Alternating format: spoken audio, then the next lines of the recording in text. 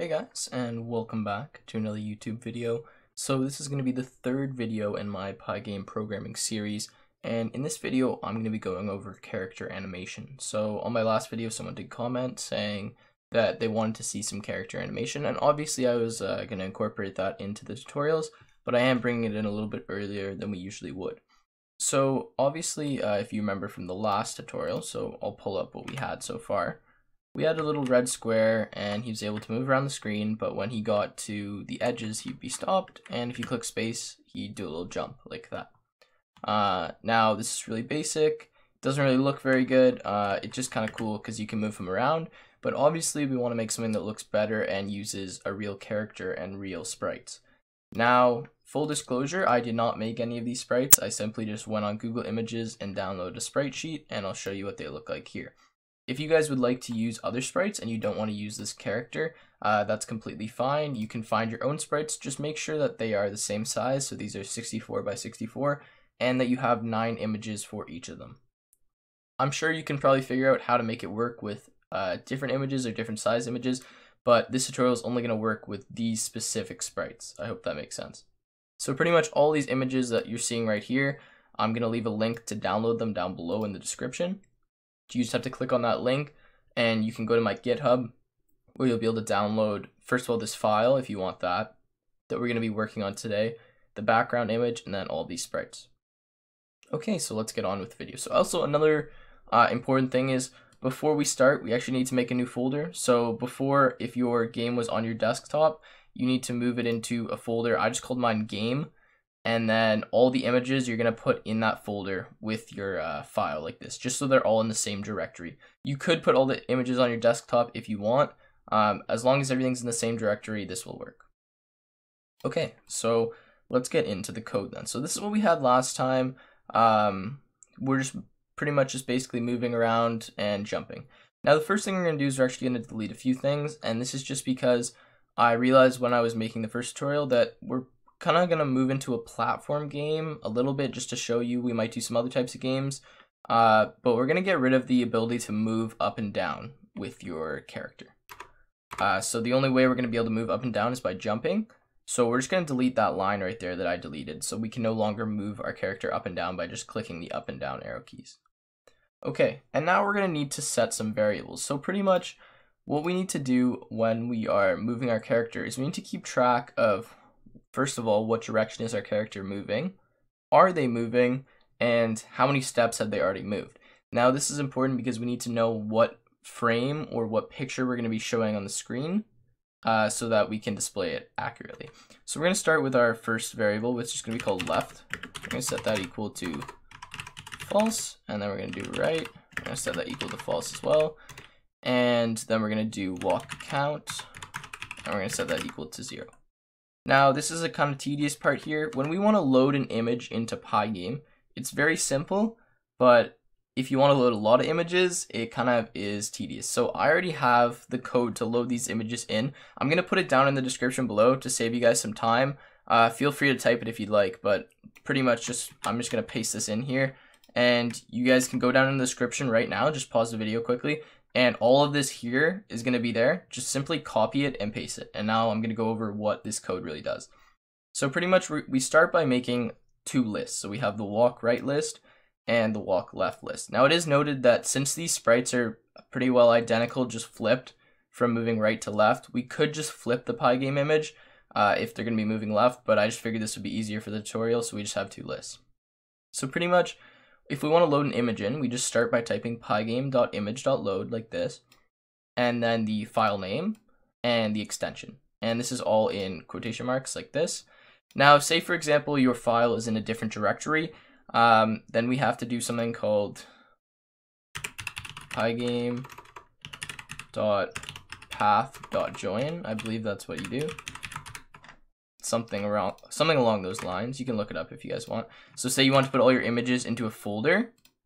Wow, I really can't type, can I? Then what you do is use pygame.path.join, and then in here you're gonna put the folder. So for example, you'd put like data or something like that, and then it would join that in. You could also just simply type it out.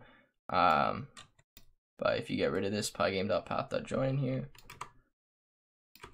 then you can do like, I don't know, pix /R1 like that, and it should load your file in. So say you want to put them all in a folder, then you just have to add this to the beginning of all the lines. I hope that makes sense. It's not really important for this video, I just figured I'd show you guys.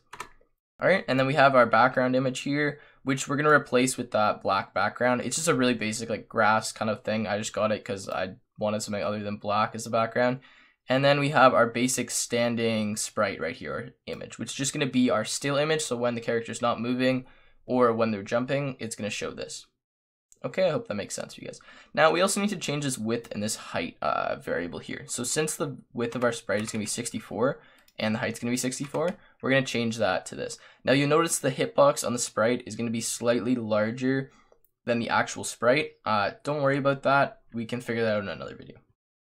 Okay, so now another thing we need to do down here is we're gonna get rid of some code here to just kind of clean things up. So pretty much whenever you're making a Pygame, you really want to have all your drawing done in one area. So it's not a good idea, especially if we're going to be drawing a lot of different objects, to be drawing them inside of what we call the main loop.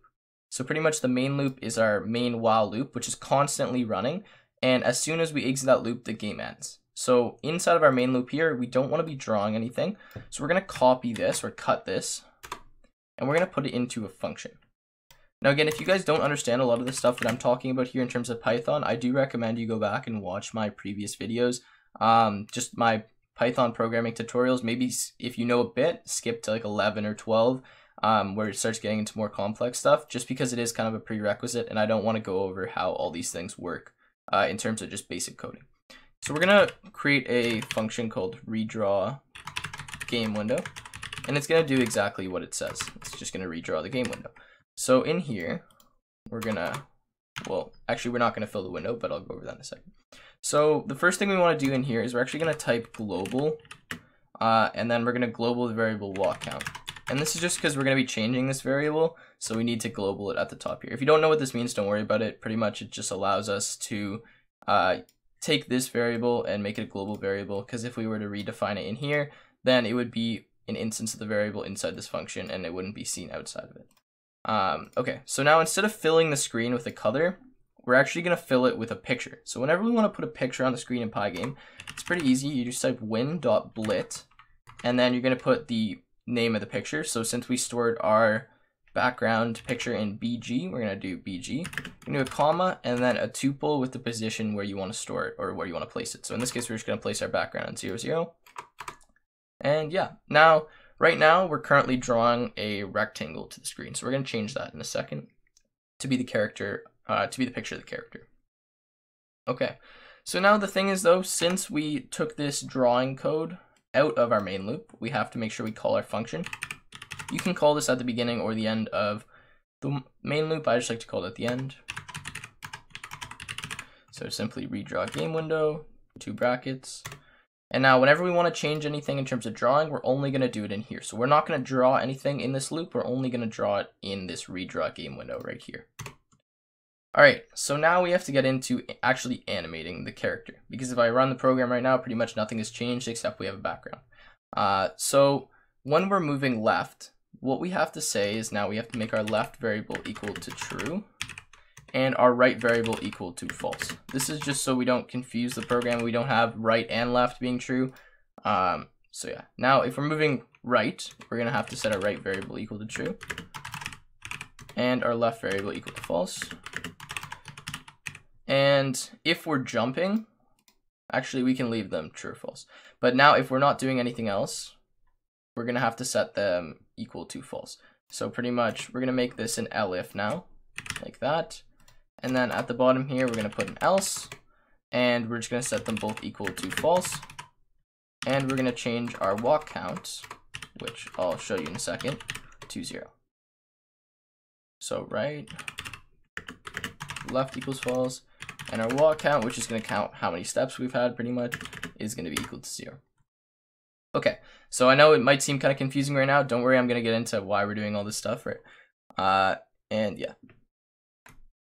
Okay, so now that we know when we're moving right, when we're moving left, etc. Actually, sorry, one sec, we have to change in here as well. just so that once we click the spacebar, we're no longer moving left and right. It's gonna look weird on the screen if you see that. And walk count equals 0. Okay, so now that we know whether we're moving left or right or we're standing still, we need to use that information to draw our character onto the screen. So to do that, we're gonna go inside of this redraw game window here, and we're gonna get rid of this draw rectangle because we're no longer gonna be drawing a rectangle, we're gonna be drawing an image. And we're simply gonna start by typing if walk count is greater than, or sorry, +1 is greater than 27, actually greater than or equal to, we'll do that. Then we are going to set walk count to 0.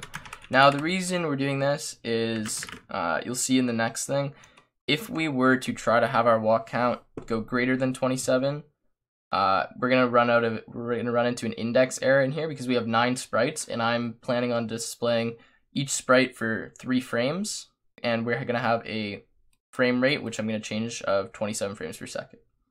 I hope that makes sense. Okay, so now we're gonna do another if statement. We're gonna say if left. This means we're moving left. Then we're gonna want to draw our character left. So we're gonna do win.blit. Again, this is how you draw all your images in Pygame. We're gonna use our walk left list that I created up here. And now we're gonna index the correct image. So to do that, we're gonna have to use our walk count variable like this. But instead of just writing walk count, we're actually gonna integer divide it by 3. Now what integer division does is it just excludes all the remainder, all the decimals. So if you had 1 divided by 3, for example, or integer division by 3, it would be 0. If you had 4 integer division 3, it would be 1. Pretty straightforward. And we're gonna increment our walk count variable, so plus equals 1, like so. Now we're gonna do an elif. So if we're moving right, we're going to blit to the screen our walk right list with our walk count variable, like so. And let's do walk count plus equal 1. And if we are not moving right or we are not moving left, we must be standing still or jumping. So in that case, we are just going to blit our character. Now I noticed I forgot to put the tuples in, so I will do that now. We're still going to keep using our x and y variable that we did in the first tutorial for moving, just because this is going to keep track of where our character is, and it's still going to work even though we're not drawing that rectangle.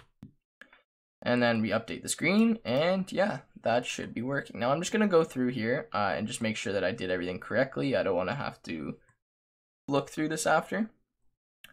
Yeah, so there's actually one more thing I think we need to change. Oh wait, no, that might be good. Okay, so now we actually need to do the frame rate. Sorry, so I didn't go over this at the beginning, but pretty much frame rate is how many frames or how many images you see per second.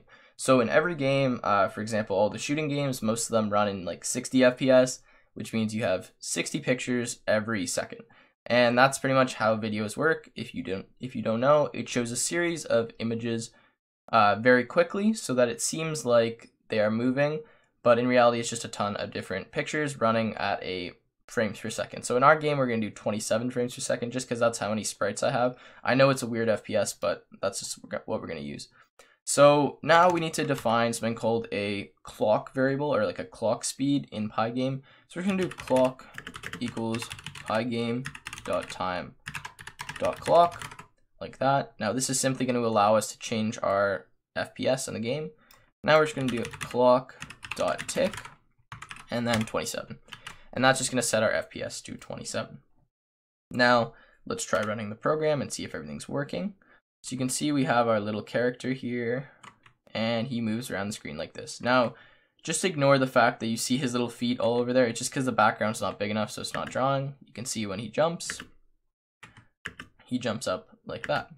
And that is the character animation. So if we want to fix this little thing down here, the issue is just that our background's not big enough, so we're not actually drawing over the feet of the character. So we're just going to change the height of the screen here to 480.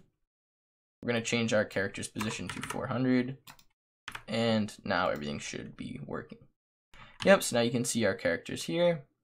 He moves around the screen like so, and he can jump, and everything looks pretty good. So yeah, that has been the third tutorial in my Pygame series. In the next one, I'm not quite sure what we're going to do, but we're probably going to get into object collision. So for example, right now this guy, he can't go off the screen because he's colliding with the walls. But what if we were to have a block in the middle of the room? Well, we wouldn't want him to be able to go over that, and maybe jumping on top of the block. And yeah, so if you guys enjoy this series and you want to see the rest of the videos, please help me out by leaving a like and subscribing. And if you have any questions or anything that you want to see in other tutorials or other videos, let me know in the comments down below.